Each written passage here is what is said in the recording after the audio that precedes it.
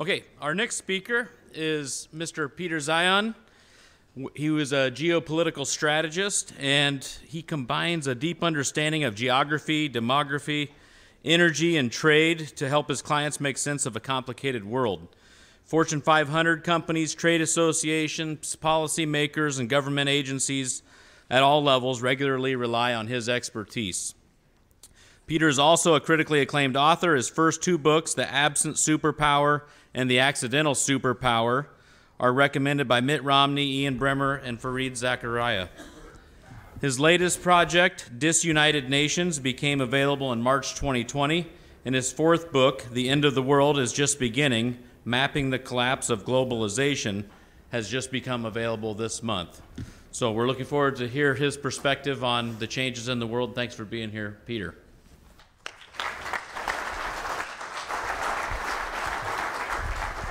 Now this is how you do a Texas accent. You just have to walk around like you don't care.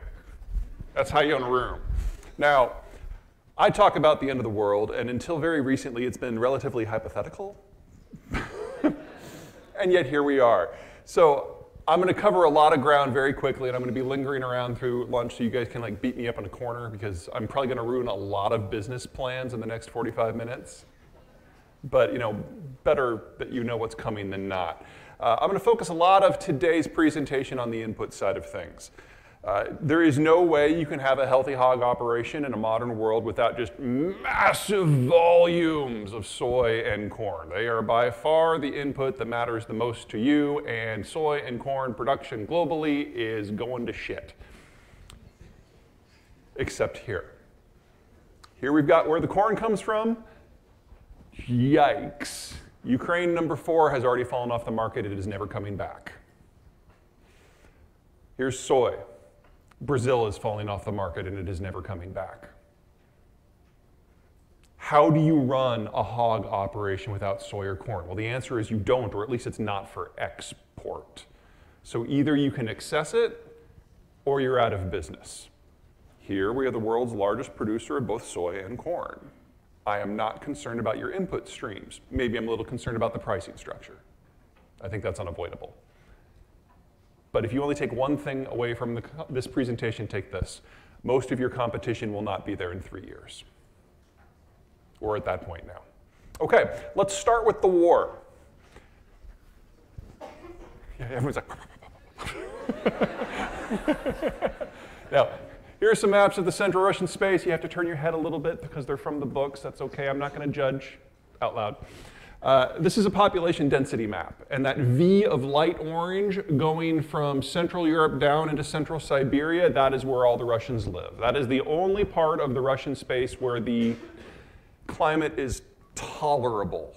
So in the winter, you're talking northern Minnesota in terms of temperature with the aridity of western Kansas, and that's as good as it gets in Russia.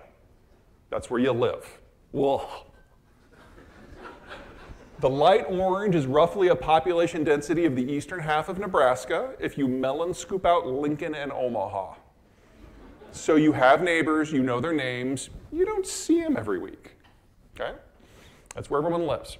Now, if you go over to this map, same area, the orange here is overlaid by the green here. This is an economic and climate map. And that green is the Russian wheat belt. That is home to roughly 95% of their agricultural production because it's the only place that the land doesn't completely suck. If you move to the right, to the blue, you get tundra and taiga. Think northern Canada with worse food. If you go to the left, you go to the yellow, you're in desert. Think Phoenix without retirees, okay? When Russians look at this, they get really depressed, not because of the bad food or the bad weather, but because of the beige. Because the beige is flat, it's open, but it's dry, and it's either too hot or too cold. You can't really live there. You can't grow anything. There's no population. But if you have a Mongol horde or a Panzer division, you can just roll right through that territory and go right into the green. And so the Russians have been invaded 50-odd times in their history because they can't defend it. Their population density is low. They can't do a mobile defense because they can't afford it. They can't even build the roads. Russia still doesn't have a road network. They've got a rail network. Now, the Russian goal since the time of Catherine the Great has been to expand beyond the green and through the beige until they get to these red arcs. These are the zones where you cannot run a Mongol horde. There's mountains, or they're too deserty, or there's water.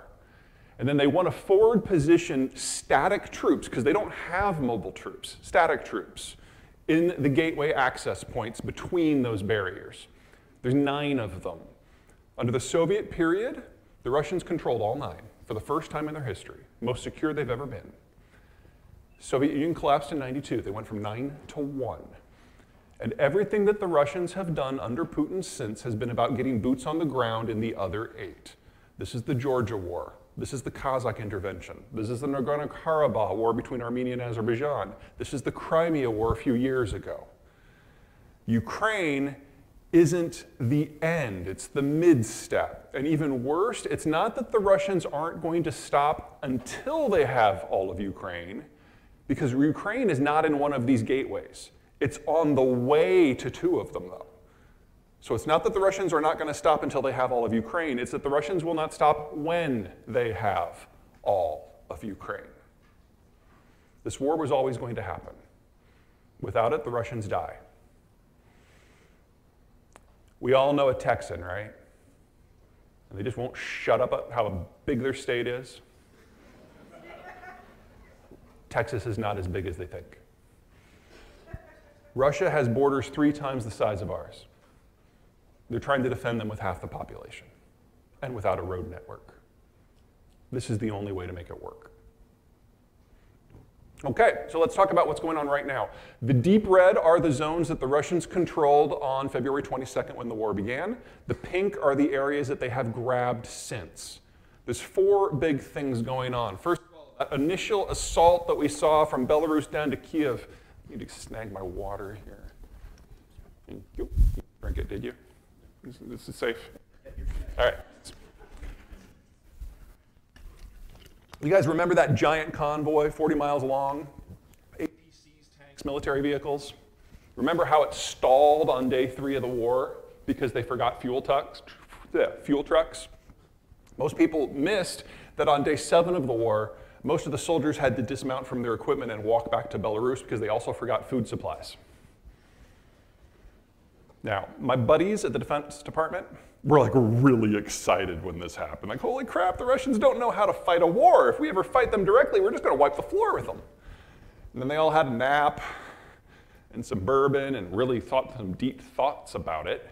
Like, holy crap, the Russians don't know how to fight a war. If we ever face them directly, we're gonna wipe the floor with them. And they see this as an existential conflict for their very survival, which means nukes come into play almost immediately. We can't let that happen. Sure, Star Wars has come a long way in the last 30 years. It's not that good. The Russians have over 1,000 nukes. We can't allow that direct fight to happen.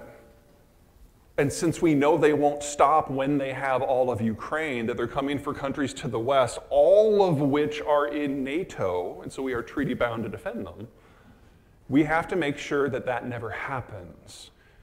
We have to kill the Russian military here and now so that it can never act again.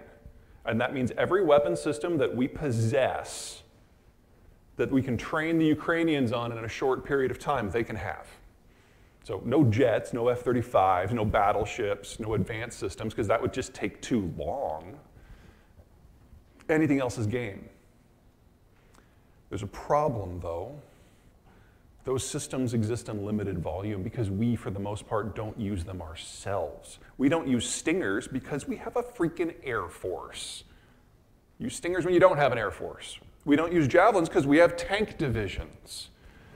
At current rates, we're going to run out of stuff to give them within the year. We don't even make Stingers anymore. The last government order for that was 11 years ago. We're rebuilding the supply chains as quickly as we can. But just replacing the Javelins that we've already given them would take 3.5 years. There's a time issue. Okay, now obviously that assault failed. The second big push started from the occupied territories and converged on the city of Mariupol on the Sea of Azov. Now obviously this is important from the point of view that it's a land bridge, but most people don't understand just how critical that is for the Russians. The Russians don't fight via truck. They're not a mobile warfare military. They fight by train. And that makes this the most strategic asset in the conflict to date. This is the Kerch Strait Bridge. They built it after the Crimea War back in 2014, I think, yeah, 14. It's a rail bridge that connects Crimea directly to mainland Russia. I think we've run out of, oh, there we go. I'll just move over there if I have to. The Russians fight by train, and this is the supply point for the 2 million Russians who live in occupied Crimea. Crimea is not Missouri. It imports all of its food. It's arid. It imports all of its food from the Russian mainland. It's one bridge. And now that we're getting more capable weapons into the hands of the Ukrainians, the Kerch Bridge is probably not long for this world. And if it falls, their only line of supply to their population centers in Crimea and the entire western part of the front is okay, I'm gonna switch back, guys. I'll just stand over here for a while, unless that's detachable. This one on? Maybe? Can you hear me? There we go. Wow, that's a really short cord. Okay. Okay, so the only way that Ukraine can win this is if number one, they take out the bridge, and number two, they recapture Mariupol, and they have to do it this calendar year. If they fail to do it this year, they run out of gear. And we've all seen the hilarious videos about how badly the Russians are doing and how they're dusting off tanks that were now made in the 60s because they ran out of the good stuff. But riddle me this. In a contest between badly trained, badly equipped Russian forces with tanks that are 40 years old, or highly motivated, lightly trained Ukrainian infantry with no weapons, who wins? You know, there's no math here. And then it becomes a partisan conflict. And we're not the only ones who took some lessons away from the Battle of Kyiv. The third big push is here. The Russians are trying to turn this into a pocket, advancing from the south and the north to trap the most advanced, best trained, best equipped Ukrainian forces into a pocket that they can then destroy. Their lesson from the Battle of Kyiv was that they're not going to be welcomed in as saviors after all. And that means the entire population is forfeit. And so the Russians have dusted off a strategy that they developed back before World War I. They recreated for the wars in Chechnya and in the Syrian civil war with the devastation of Aleppo. And they are using their artillery to advance very, very slowly under a hail of incendiary fire, deliberately targeting every piece of civilian infrastructure they can see, with an emphasis on agricultural infrastructure. Cold chain, ports, grain silos, tractors. They've got lots of reasons to go after tractors. Oh, come on, that was hilarious. You guys, like, there are hedges now in front of the Ministry of Defense in Kyiv that they have carved to be a Ukrainian tractor dragging a Russian tank. It's hilarious. Anyway, hi. Oh, sure. Here you go. Thank you. Appreciate it. Oh, cables. Okay. Everything's forfeit. The goal here is to force the population of Ukraine to self-separate into two groups. The first group become refugees. You never have to worry about them again. Anyone who stays behind is clearly a fighter, and you can shoot them on sight. So they've brought in the Wagner group, which is their mercenary group, and they've brought in the Chechens to basically sweep any population centers that they've captured. We now know from both the operations north of Kyiv and near Kharkiv, as well as radio intercepts by the Germans, that what happened in Bucha, the war crimes, has happened in at least 70 other populated areas. We just can't confirm it because most of them are behind Russian lines. Third, or fourth.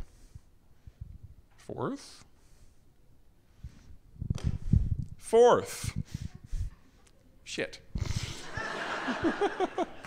We might need another battery. It's not working on here. Is it on this guy? You did? Okay. Yeah, it's giving me the low battery thing, so. But is it this? There we go. Okay. Here, that's for you too. Okay. Isn't this fun? No, it's that Canadian guy. They take everything.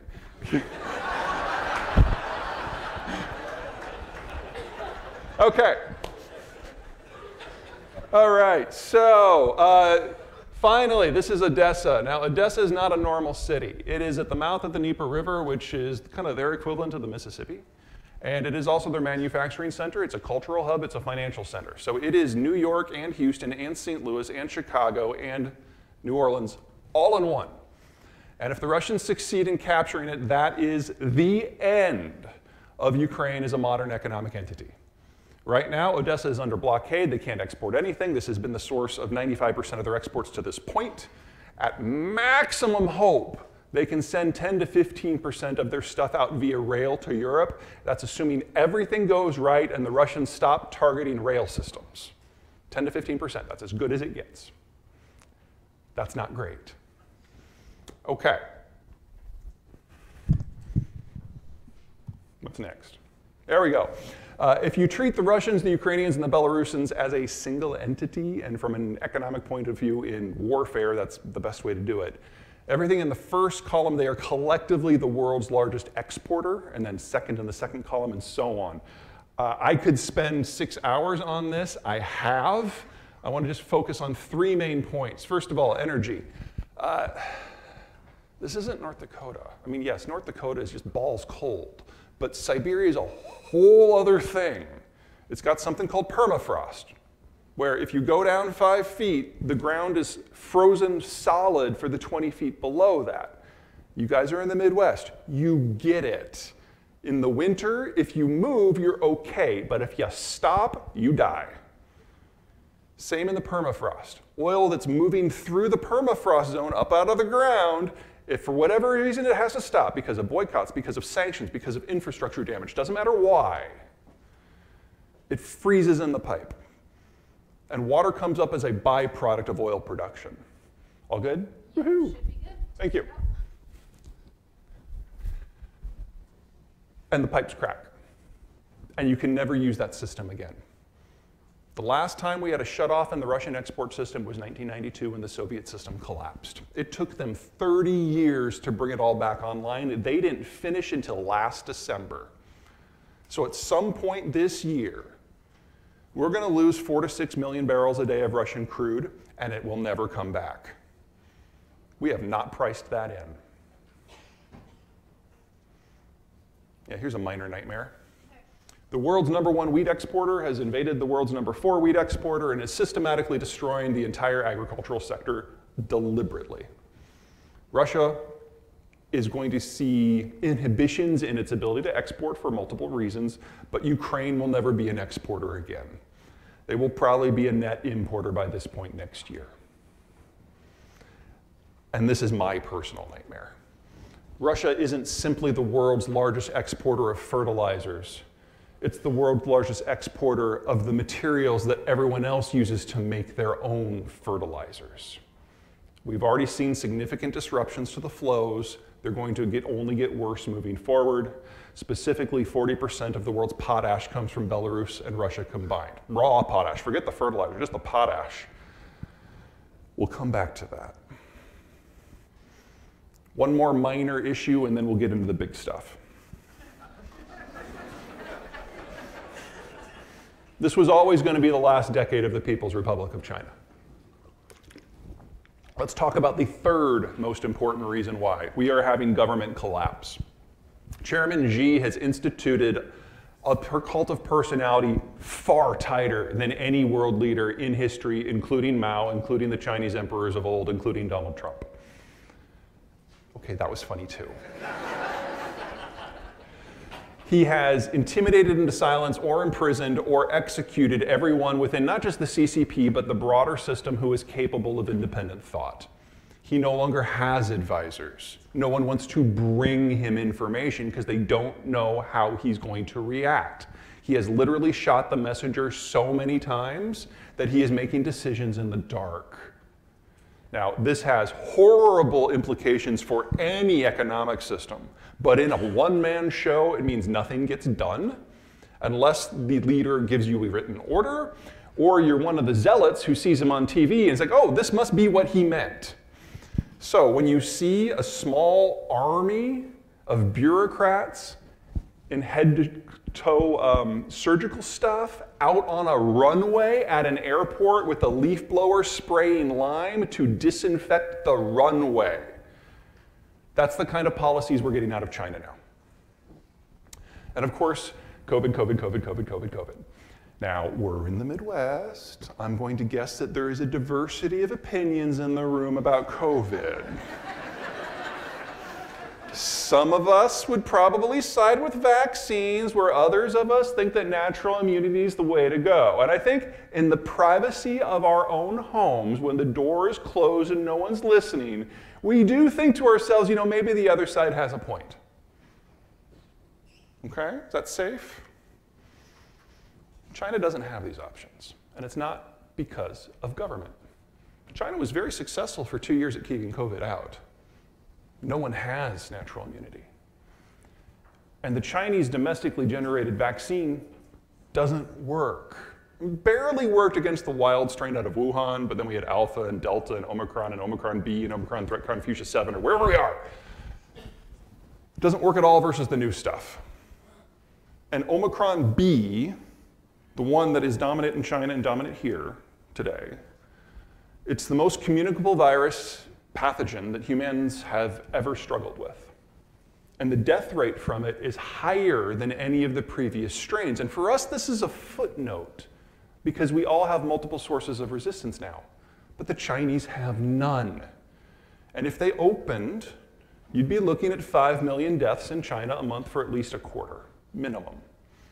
So they can't. Lockdowns are their only policy tool. Shanghai went into lockdown on April 1. They came out on June 1. They nearly went into lockdown again last week. It's a little touch and go right now. We're all familiar with Vegas, right? What happens in Vegas totally leaves Vegas if it's a venereal disease. Yeah, yeah. China right now is struggling with an outbreak in Macau, which is their Vegas. So you should be expecting major metropolitan lockdowns across the country within a month. This is China's new normal. They can no longer participate in manufacturing supply chains because they can't keep the factories open. They are prioritizing health. That comes at a cost. Now, they're going to be losing access to Russian crude because of the war. They're losing access to manufacturing and employment because of their health policy. And we're having government failure as a managerial issue. All that really leaves is food security. Now, we all know that they love their pork. And we all remember African swine fever from 3 years ago when they had to cull more hogs than the rest of the world has hogs commercially.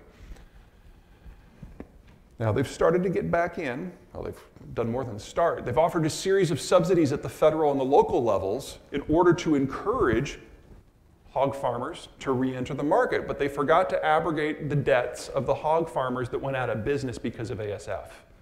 So you've got 2 million dudes like me taking subsidies who have no idea what to do with a pig. And so they're buying food from everywhere in the world, even if it's not appropriate for hogs. So obviously they're going for soy and corn, but they're like getting broken rice out of India and like croissant-grade wheat out of France to feed to pigs. Like the least efficient way to do it. And again, 2 million people who have no idea what they're doing. Now, according to Chinese statistics, there has been no ASF in the country for months. She gets it.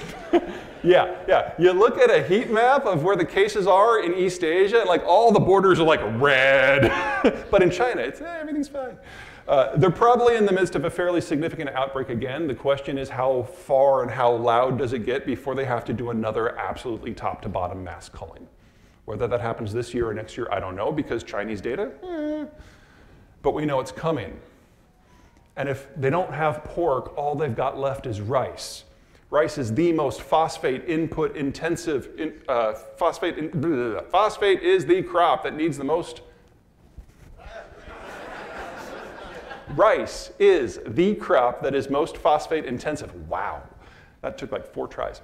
And so the Chinese have traditionally been the world's largest producer and exporter of phosphate because it's a food security issue. Well, they've stopped all exports until further notice. So we've lost potash because of the Ukraine war. We've lost phosphate because of Chinese mismanagement. Let's talk oil.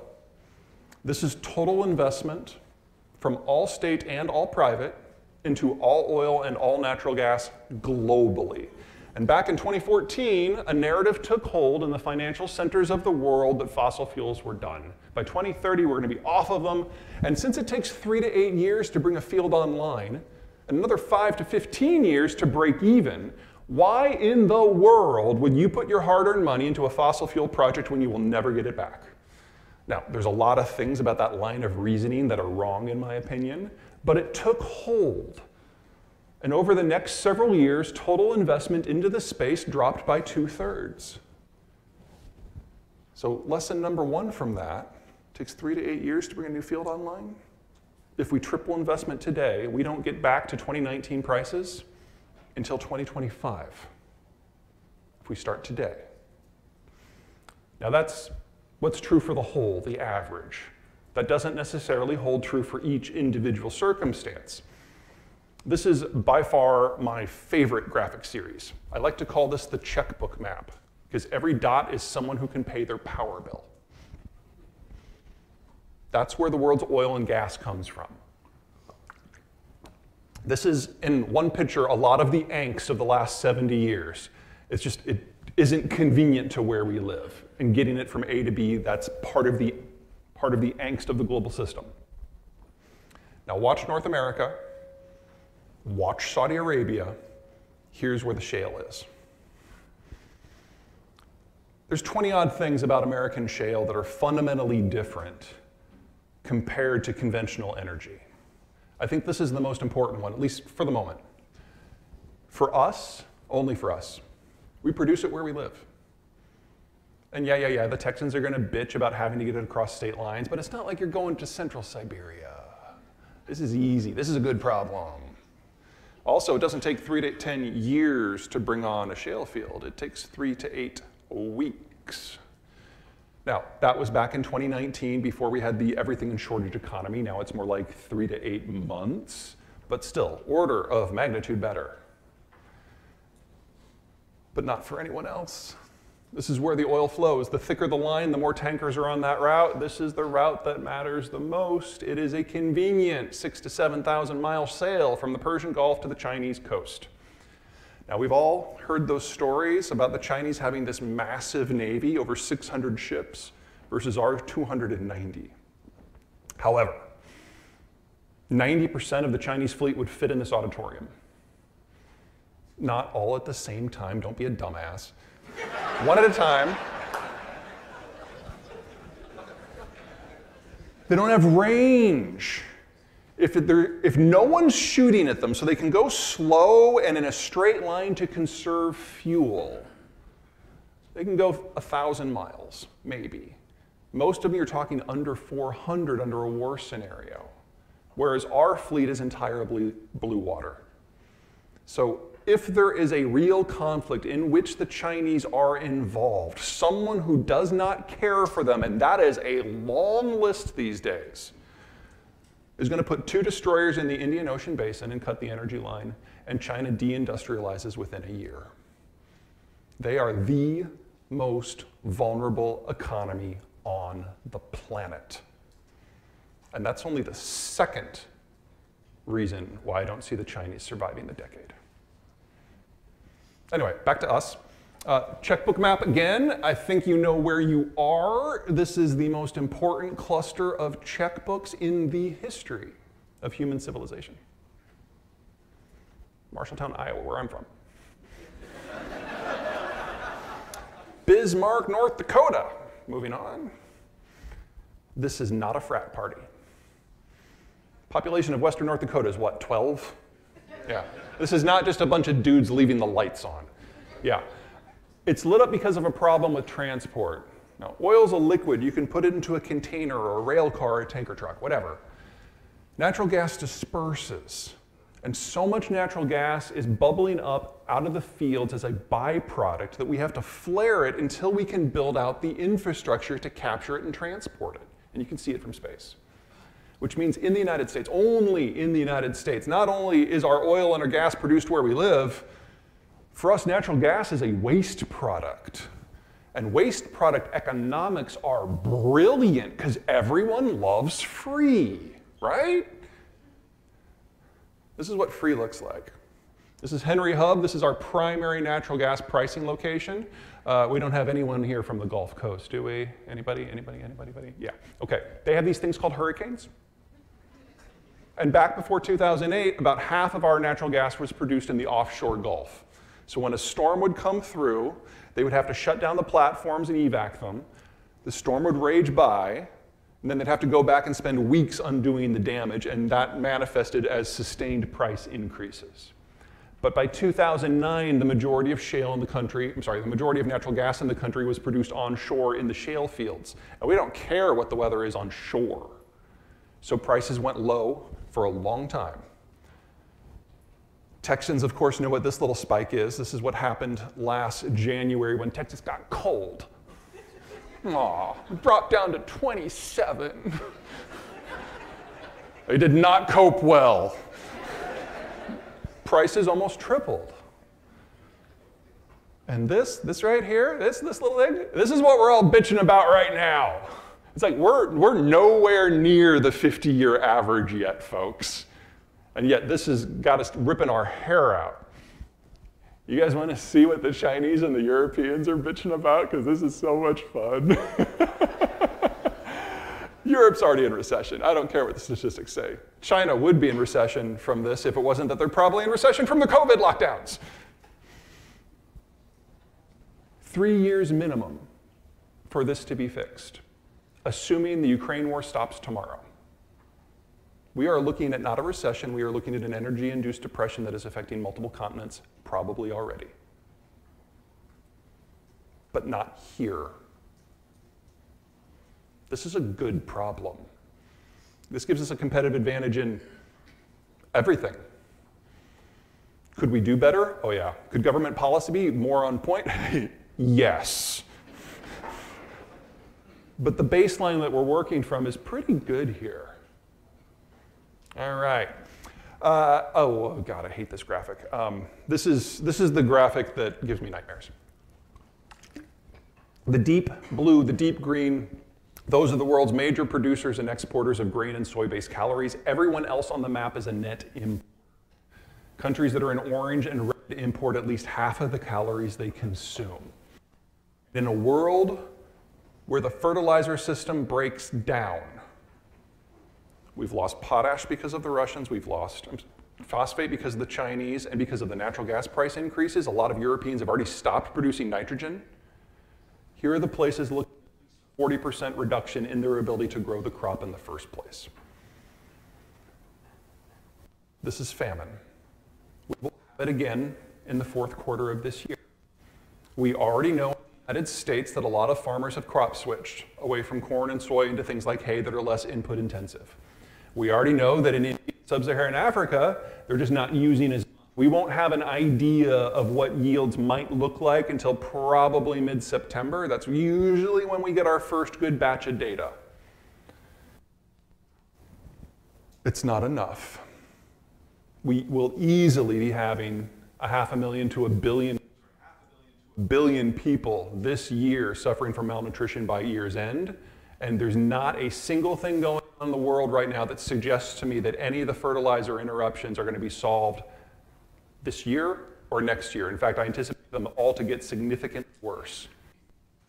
This is a multi-year problem.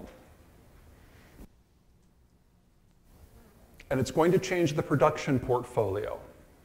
Now, every color on here is a row crop, but the brown is exclusively wheat.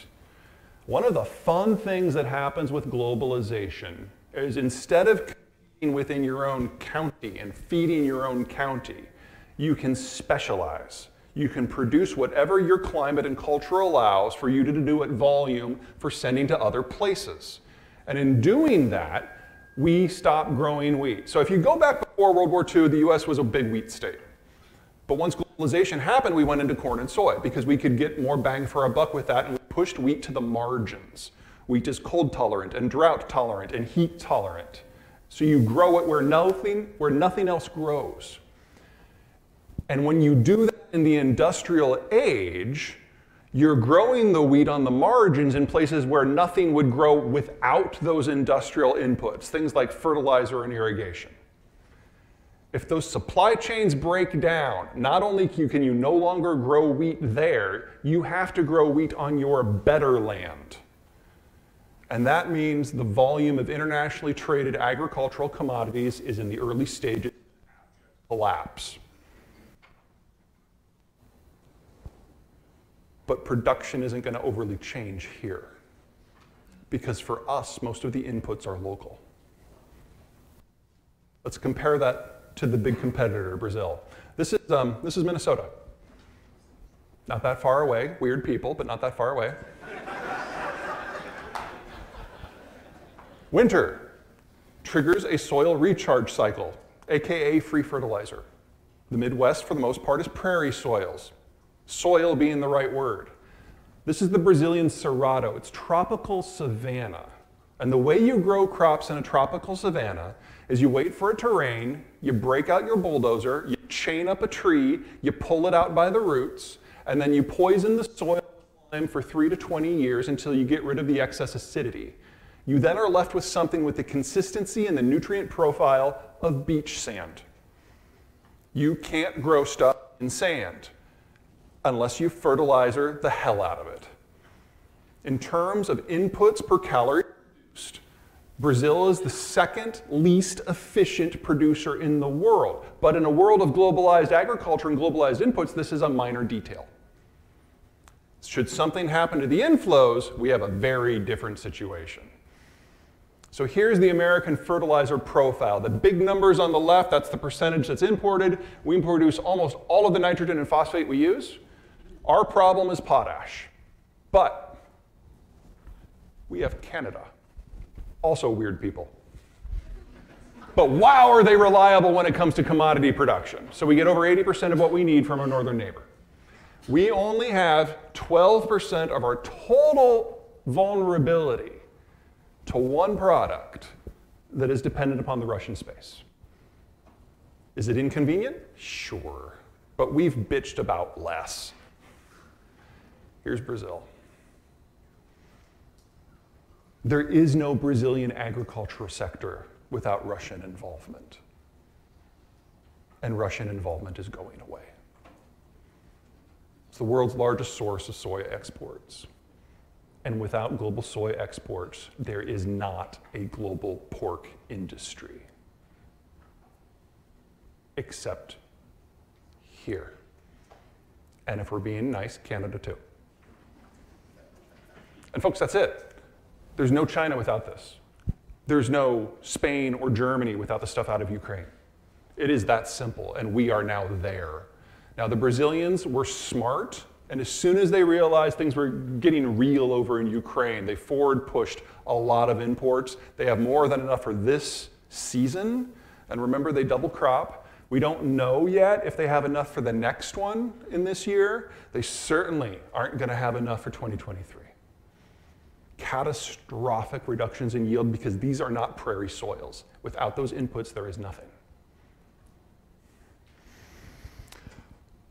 There's only one competitor to keep an eye on. That's Argentina. Very similar climate to the Midwest, a little bit drier, but same deep prairie soils that we have here. Their problem as well is going to be getting the fertilizer. But this is a country that is already a significant exporter of soy and to a lesser degree corn. And if you're looking for simplicity, you want to produce the inputs that you need for your animal protein. Argentina is the only place out there that can now do that at scale, theoretically. Now, I'm sure you guys have all Argentina, really? Argent-freaking-tina? They have made every wrong choice that you possibly can in the last 90 years, and it shows. I don't mean to suggest that this is inevitable, and it's certainly not imminent. I'm saying it's the only really one to watch for.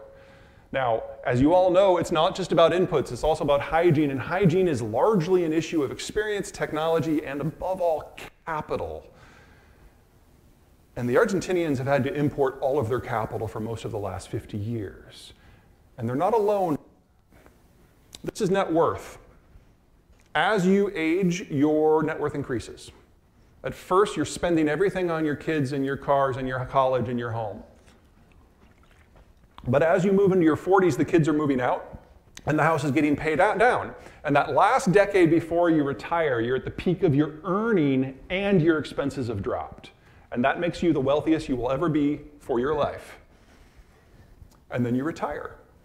And you liquidate your stocks and your bonds, and you go into T-bills and cash, because you won't be able to take the pain of a currency correction or a market crash. You will never have income again, and so if you keep everything engaged and the market falls, you're destitute.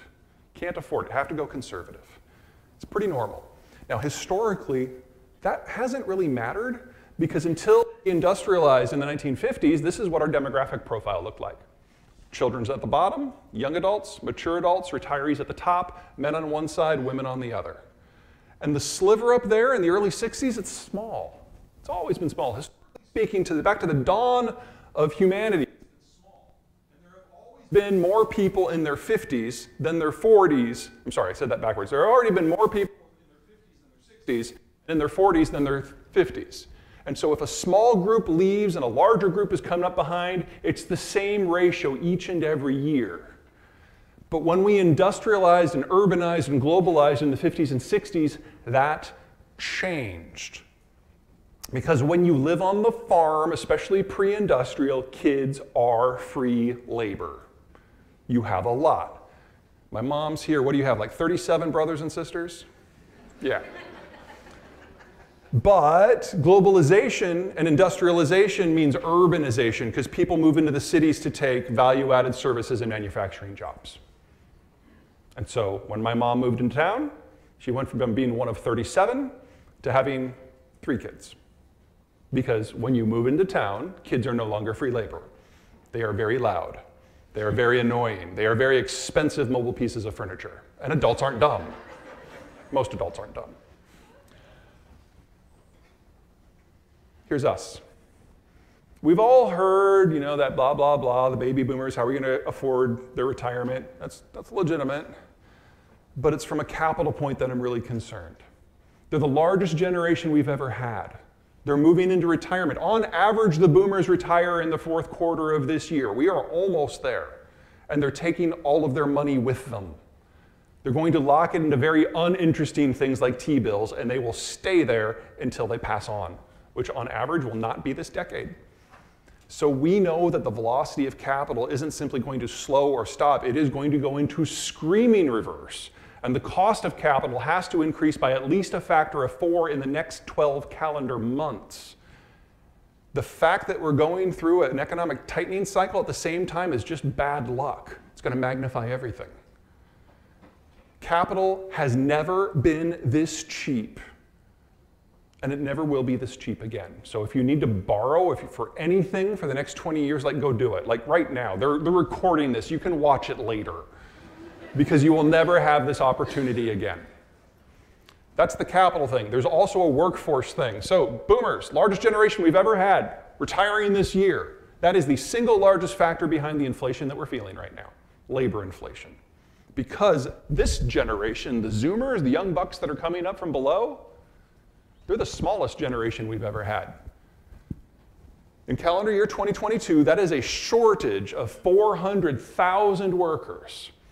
And that will increase each and every year for the next 12 until we peak in 2034 with a shortage of 900,000. Only then will it start to get bigger or better. And we know that's exactly where it's going to go, because all the baby boomers are here. They've been here since 1965. We know exactly how many there are. And the Zoomers, they've all been here for a few years too. We know exactly what the inflows and the outflows into the market look like for the next 20 years. It's not great. But it is so much worse elsewhere. Here are the big 4 economies of the world: the Europeans, the Chinese, the Japanese, and us. The bottom 2 were terminal 20 years ago. When your birth rate changes and you start having fewer kids, it doesn't manifest immediately. But if you do it for 60 years, it's not that you've run out of children. You ran out of children 40 years ago. You're running out of adults now. And we're looking at mass retirement across the world. Now, there is something very different about the American demography, and it's right here. We know them as, millennials. I just threw up on my mouth a little bit. American boomers did one thing that none of their cohorts in the rest of the world did. They had kids. And we can talk all day about the millennials, and oh, can I? But they have one thing going for them that their equivalent around the world does not have going for them. Here, they exist. They're consuming today. They will be investing in a few years. They are the light at the end of the tunnel. Now let's talk about China. Here's the #1 reason why you should not expect to be selling anything to China by the end of the decade, perhaps as early as next year. That demographic structure was already the world's fastest aging workforce as of January of 2000. This is already well past the point of terminal collapse. If they were going to fix this, they missed it by 30 years.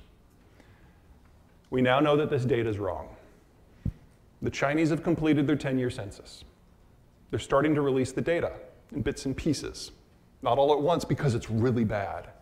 And they're now publicly admitting that they overcounted their population by in excess of 100 million people, all of whom were born since the one-child policy was adopted, so people 40 and under, and the vast majority of whom were women because of selective sex abortions applied en masse. The yellow bars probably don't exist. We don't have an economic theory that suggests that that leads to anything but full-scale societal collapse. It's just a question of whether it happens in 2029 or 2023. And when I look at the energy situation, and I look at the Ukraine war, and I look at the import disruptions and the flows and nationalism and Trump and Biden and all the rest, I gotta say, it's looking like it's gonna be sooner rather than later. When I speak to pork groups for the last few years, I've been telling you, if you bet the farm on sales to China, you will lose the farm. That doesn't mean there's no hope. It does mean you need to look elsewhere, like these four. Vietnam, Indonesia, Mexico, Colombia, these are your markets of the future. Vietnam is already the world's most pork-hungry country, eating more per person than any country in the world, including China. And there's over 120 million of them. Indonesia, 260 million people, nominally Muslim. They still like pork. Southeast Asia is like weirder than America. Mexico, likely to be the fastest growing economy in the world for the next 30 years. We have the healthiest demography in the advanced world. They have the healthiest demography in the advanced developing world. Courtesy of Donald Trump, we are linked together with NAFTA too. There are a lot of things about Trump I'm not a fan of. That was a stroke of genius. Thank God it wasn't just negotiated, it's implemented, folks. It's done. And one word, carnitas. Nom, nom, nom. It's like, I gave a presentation to like poultry farmers of America a few years ago. Like, if you can get the Mexicans into Thanksgiving, I mean, what about Thanksgiving does not sound Mexican? Family gathering with food. I mean, come on. It's like, this is a low carry here, people. Because of the breakdown of global trade, North America broadly needs to double the size of its industrial plant in a very short period of time. Mexico is part of that solution. And Mexican farmland is awful. They need to import about 1/3 of their food. Where do you think they get it from? And then finally, Colombia.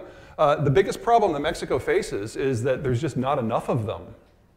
There's only 130 million people in the country, and we're losing roughly a 1 billion person workforce out of China. Mexico can't do it all. They need some help. Colombia is the country most likely to help. So Colombia, top 5 list for fastest growing economies for the next 30 years. We already have an FTA with the Colombians. So this is your replacement plan. If you are not selling to these countries, find a way. They all like pork too, so that's that.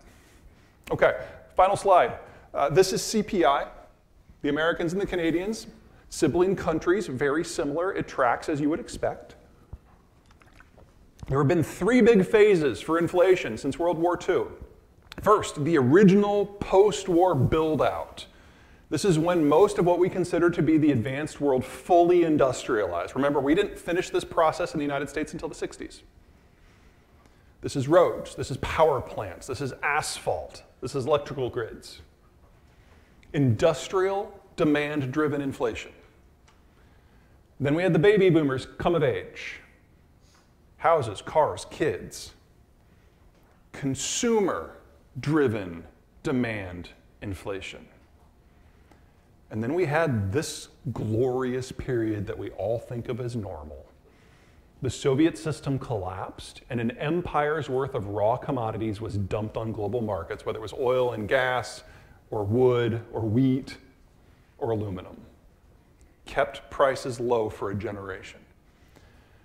And the Chinese entered the global system in 1989, 1 billion workers, pushing down the cost of manufactured goods. We had 30 years of the lowest inflation ever recorded in human history. It is not normal, and it's ending. The Chinese labor is going away. The Russian commodities are going away. And we have to deal with a double spike now.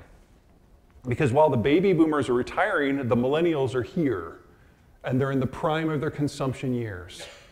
And we need to double the size of the industrial plant in the next 5 years.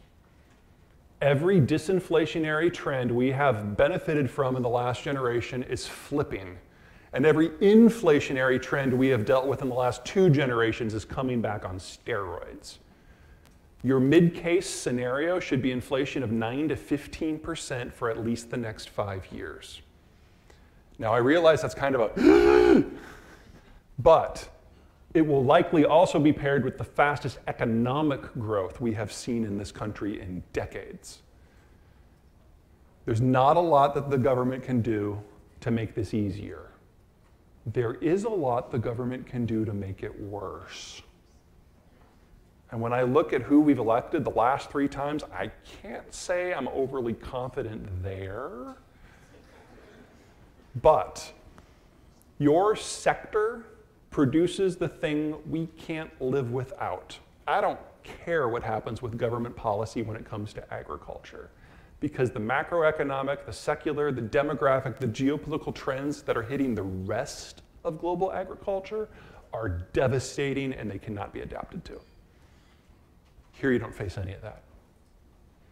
So, starting later this year, you're going to look out at the world and you're going to see famine and you're going to feel really bad. And then you're going to change a few things because you're going to try to feed the world and you're going to fail. You don't have enough of a lever and the problem's too big.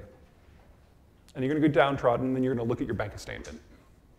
And then you're just going to laugh. You're going to have to put your heart in a safe deposit box.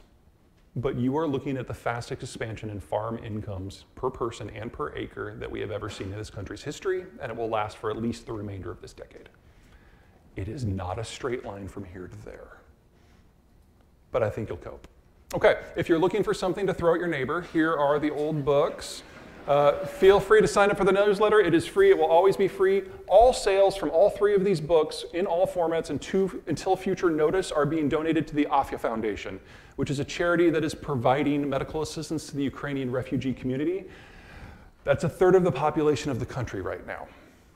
So buy a book, I'll make a donation for you. Go to the website, do it yourself. And then this bad boy dropped 2 weeks ago. Yay! It was supposed to be out in May, but there was a paper shortage.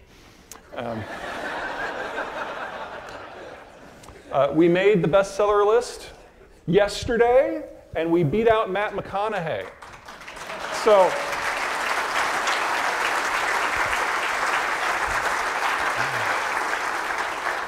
if Matt sees this, don't take it badly, man. I love your work, you're a great guy, but I'm better because the New York Times says so. Yeah. Okay, do we have time for some Q&A? I don't think we do. Okay. I think the food is ready. All right, I will be lingering, yes. Okay, awesome. Let's give all the speakers from this morning a round. Thank you.